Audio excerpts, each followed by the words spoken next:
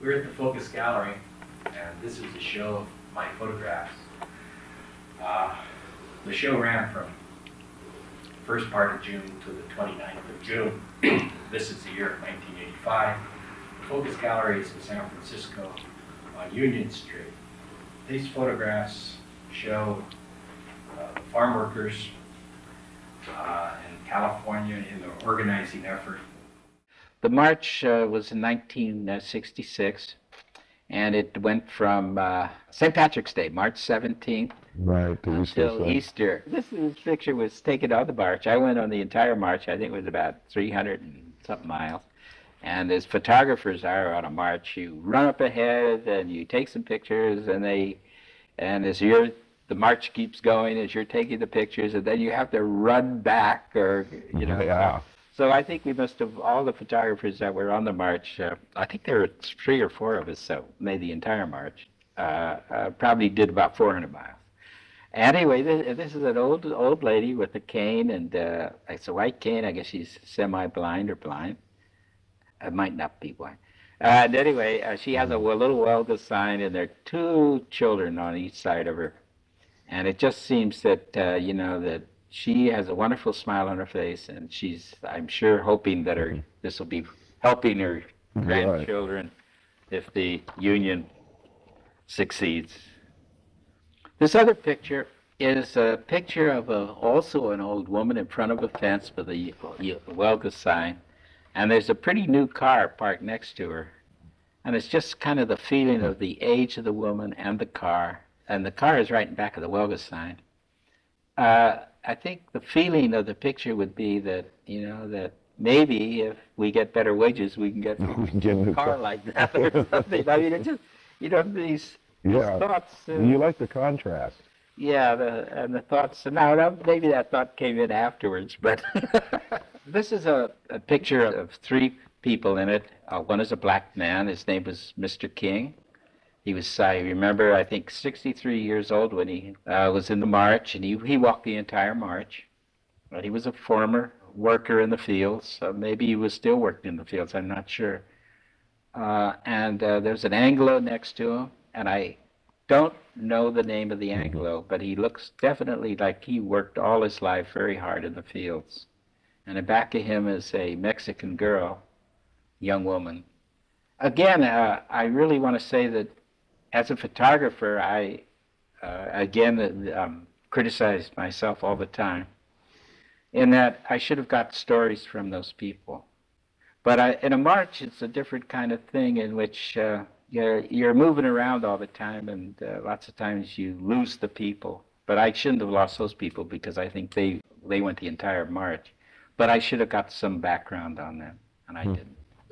And the reason I know Mr. King's name is that there was a little story in El Macriado about him. This next picture is a guy holding up a sign, and it says Welga, and of course Welga meant strike. And it's kind of funny, which I kind of like more so than his enthusiasm. He's in front of the porta potties that were brought along during the march on a truck, and it has quite a few Welga signs on the porta potties, and he's shouting Welga, and I don't know if it's for the porta potties. So I think for me it has a little humor and exuberance. This is a photograph of a nun that's carrying a flag of the Welga sign, and she's in her robe, or whatever they call them, her dress. And it just seems to flow along, and of course people have to remember that the church was a very important part of the success.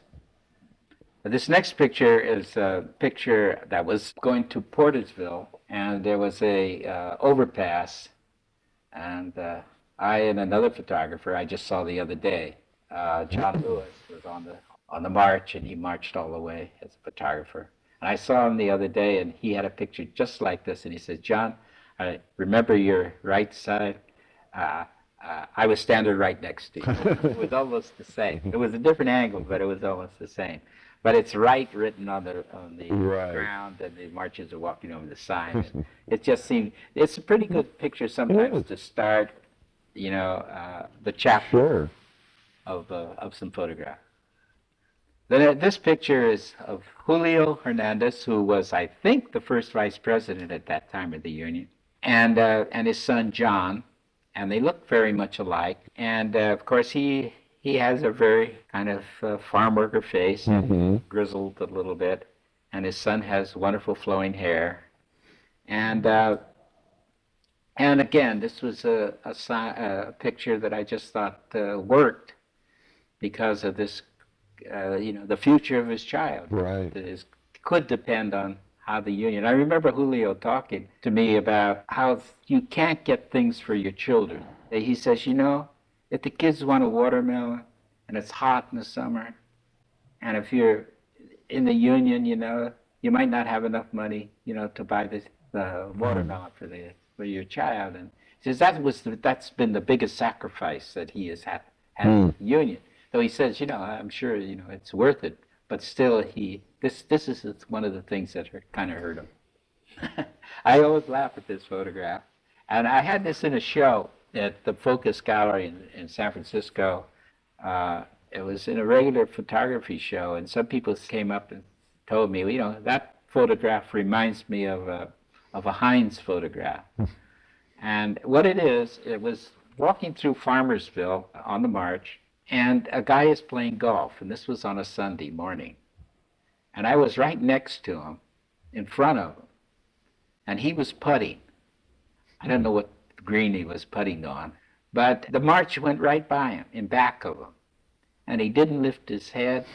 He didn't acknowledge me in one bit. He kept on with his game. And I think, in a sense, that's what the Valley has been doing to the farm workers. That farm workers can shout and yell and sing. They aren't heard, until they go out on strike or something. This is Carolina Franco. That was her name then, and she was a very enthusiastic Union person. And she's holding a candle, and I think this was taken, it was along the march, and I think this might have been in Modesto, because every night we would stop somewhere, and there would be a meeting, and if it was a hall, we would go to the hall, or they would have it on the back of a truck if there was no place to have it. But and the plan for Delano would be read, and then Teatro would perform, and music and songs would be sung, and then also, stating what we're going to be doing the next day. So it was a wonderful thing, and she's holding a candle, and it's just kind of a... And people would volunteer their houses? Yes, this other picture is it was along the trail of the march, and everybody was just kind of standing together, and it was interesting in which, the front of the march, they had the Virgin Guadalupe, the Mexican flag, the American flag, and I think they also had the Filipino flag later on, or I guess they didn't have one when they first started. But I think the Filipino flag was there too, and then of course the cross. And these people just happened to be all standing together, and nobody, I don't think, told them. Maybe there was a television camera going by, and maybe that's what made him hold up one of the Virgin Guadalupe. But anyway, it just had the symbols of the march all there. Oh, yeah. Peace. And this last picture I have on the march is in front of the Capitol building, which was our destination. And it's the back of a farm worker carrying the American flag with a Welga reading and the eagle. And it just seemed like to be the end of why we had this march. And Pat Brown, you should have been there. You shouldn't have been in Palm Springs playing golf with Frank Sinatra. And but anyway, the march was very, very successful. Those are the picket photos. Yeah, and Luis Valdez here has the microphone, and this is Felix Zapata, the one who had thanked the Union, and he's out there kind of vividly or emotionally or whatever, with his hands out, and I just think it's kind of a fairly good picket line picture. Yeah. It seems to have a little action. Ethel was the character. And he would come out to the picket line and he would bring his bullhorn sometimes and overtalk who's ever talking to the workers. And he and Dolores used to get into conversations. And here she's holding the bullhorn and he's kind of smirking. And she's talking to I guess, the workers in the field. Yeah. This is a picture of Caesar in the picket line. And he used to come out, especially in the early days, as much as he could. He wasn't always on the picket line, but I mean, he had other things to do. But he was there quite often, and I think always when he was there, the picket line seemed to be a little more serious. He's here next to an older worker, and I got the name of this person that he's next to, an older man, and I forgot what it is. I got it from John Lewis, but anyway. I liked the photograph very much because of what the union could do for that older person there that's out there on the line. I don't have many pictures of grape workers working in the fields, but I did get one that I kind of liked. She's on the ground with her boxes of grapes, and she's put the grapes in the boxes there, and she's kneeling down and looking up and just kind of looking up toward the light. I just thought it was kind of a nice picture. This is maybe a little redundant, but this is again a picture of Caesar, and he's talking to the workers. And it's just how he kind of, if you talk to Caesar and you get this close to him, you have the same feeling, I think, a lot as this picture does, because he talks to you. And, you know, a lot of people talk to people, and I do the same thing. I'm listening, but I'm already sometimes formulating an answer that I'm going to make to what you're talking about, rather than being intense in either listening to you or that he gets he's very intimate, and I think that was one of his wonderful attributes. Right. This is a picture of a worker in the fields during pruning, when they're pruning the grapes, and he was asked to come out. And he did come out, and this is what it looks like when he came out. Or this one actually could be first. That's again is Felix shaking his hand. Oh, when he comes, When okay. he come out, it's kind of funny that it looks like his pruner or whatever it is. What do they call those? Oh, loppers. Loppers, yeah, like that. I mean, loppers is almost going to take Felix's hand. But anyway, these three kind of go together. As most everybody knows, that the Filipinos, AWOC, you know, were the ones that struck in Delano in the grape fields. And unfortunately, I don't think I have enough pictures of Filipino workers because, in a sense, Caesar's union were very reluctant to join the strike, in a sense, because you know, they didn't want their workers not to work because, you know, if you don't have much money and to have to not work and get no money, you're in pretty bad straits. But it's different with Filipinos too, in which Filipinos are generally independent men because, you know, the law didn't allow them to get married. Right. Till I guess it was about 63 or something. It was, they couldn't marry Anglos. And so they didn't have the families, and it was a little bit easier for them because they didn't have large families to have to support to go out. But of course, United Farm Workers joined them in the strike. Right. But so anyway, I wanted a Filipino picket to give you one. Right. And this is a picture of a Mexican picket that was kind of, he was presenting himself to me to take my biggest picture. And I just kind of like that kind of enthusiasm that he expresses. He's doing well in the cause, so to speak. And this is a little child who's on the picket line with her mother. In the background there are the grapevines, and she's kind of like a little grapevine. Little grapevine. This is a picture of Luis Valdez, who started the Teatro Campesino in the Farm Workers, And it's an eagle in the back, which is a symbol of the Union. Luis has a strong kind of eagle-ish look, and this just kind of juxtapose the eagle of kind of his facial expression and his mustache and with the eagle, and I just thought it had a certain strength to it. This was taken, I'm not sure exactly, let's see when, but it's the teatro performing on the back of a truck, and Luis is in the center, and his brother Daniel, I believe, is on his right, and on the left is Felipe Cantu. And then I forget, this is an Anglo who's the boss, I guess, or the cop, I guess, and he's supposed to signify the cop. And this is Augustine Lira playing the guitar in the center, of course, and then on the right is Luis, and on the left is Felipe Cantu.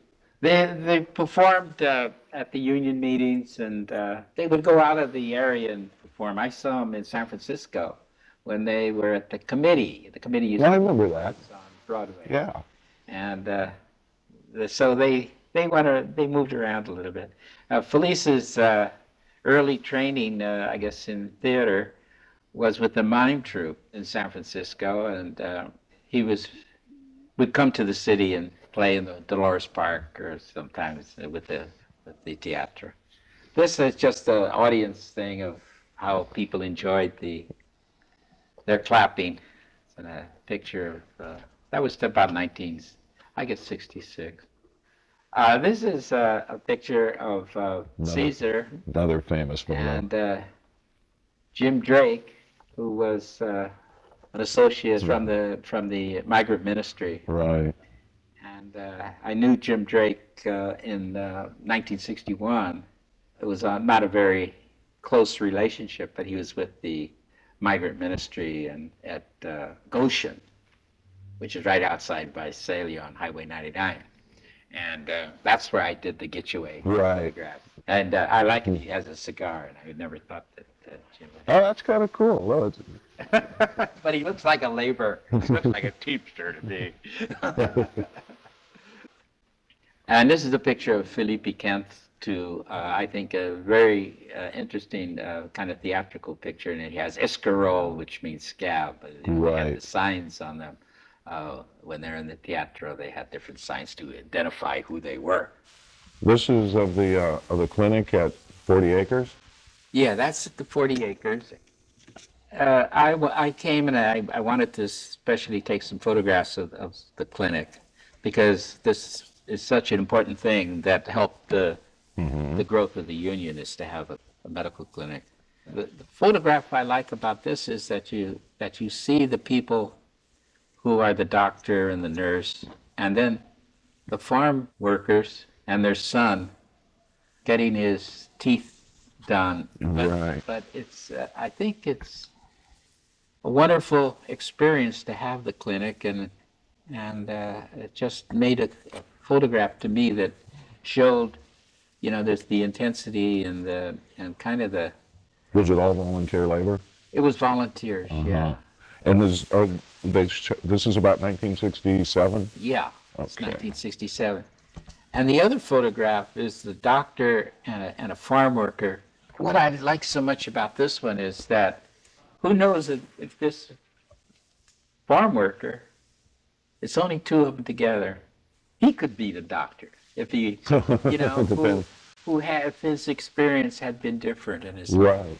And it's just kind of a contrast of the two, and I think that made it. I could see that in the photograph when I took it. That's Clinic 2. The Robert Kennedy one is he's in the Filipino Hall in Delano, and I believe this was 1966.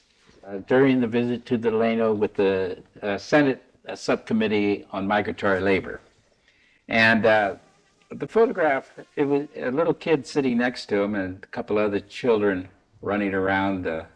One of the nice things about, I think, farm worker meetings, union meetings, was that all the children there, and it was like going to a Pentecostal church or something, or Because they just had the children with them, didn't they? Yeah. I mean, it was babysitting in a sense, but it was a whole different atmosphere with all the children, especially, they had quite a few children. And but Kennedy is sitting in, kind of between three children, and they're all doing different things, and one little kid is looking up to him like he's some kind of a god, and it just seemed to work. Yeah, this other picture is Dolores Huerta. There are three children there, and I get mixed up. She has 8 children, and I don't know them too much.